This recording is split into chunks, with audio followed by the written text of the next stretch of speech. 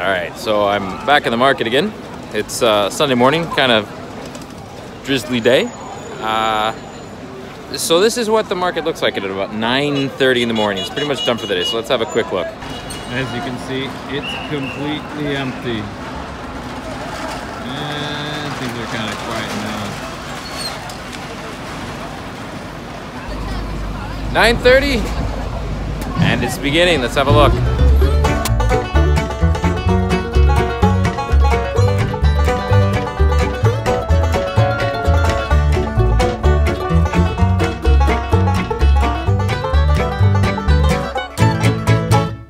Long time ago, I had a home in a big old green valley where the green grass shone. When I woke up, stepped outside, a big old green, cause it was all mine, but the taxman don't care that you got a phone. So while the trucks are lining up and the unloading area is being prepared, there's a whole crowd of people just hanging around, all around me, waiting to be allowed access to their fruit.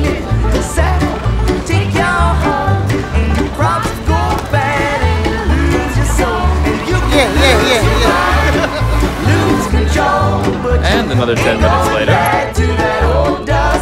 You can lose your mind, lose control, but you ain't going back to that old dust bowl.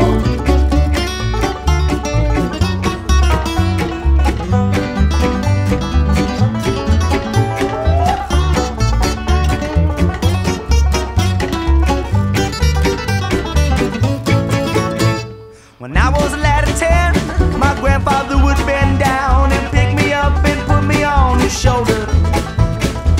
Down to the river, to fishing poles, fish for our dinner, to the sun.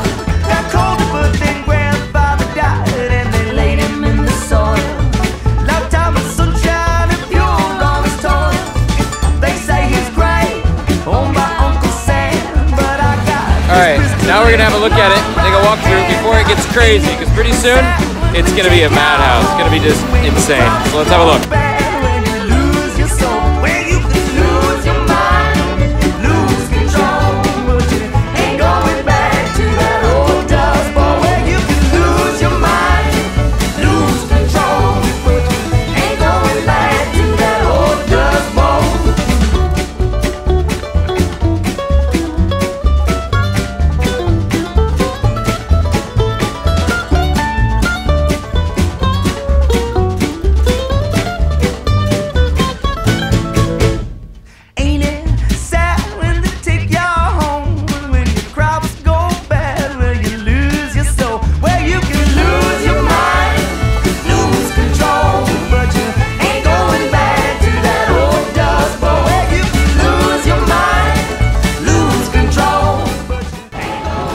So that's pretty much what it looks like from the beginning.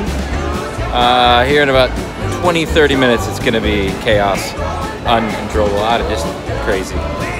But here's something you don't really see every day. Here's an army of forklifts ready to attack.